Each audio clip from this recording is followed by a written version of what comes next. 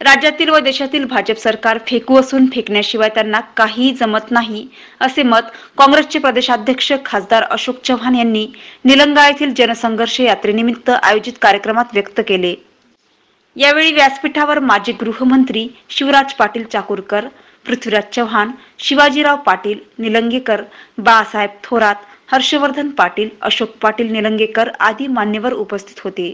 शिवाजी महाराजांचे नाव घेऊन व डॉक्टर बाबासाहेब आंबेडकर यांच्या स्मारकाचे भूमिपूजन करून किती दिवस झाले, पण त्यांचे स्मारक कुठे आहे? निवडणुका जवळ आल्या की राम मंदिर बांधण्याची भाषा करतात, इतके दिवस का आठवले नाही? शिवस्मारक कुठे आहे?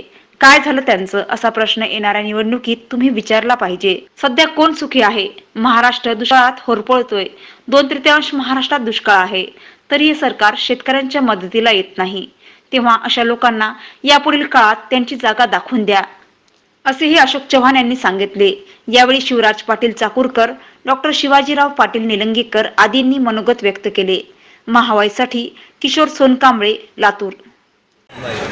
सुरू करत असताना त्या ठिकाणी बोट ह्या ठिकाणी जे पुढे होतात, बोट त्या ठिकाणी बुडते एक माणूस अजूनही बेपत्ता असल्याची माहिती माझ्या कानावर आहे।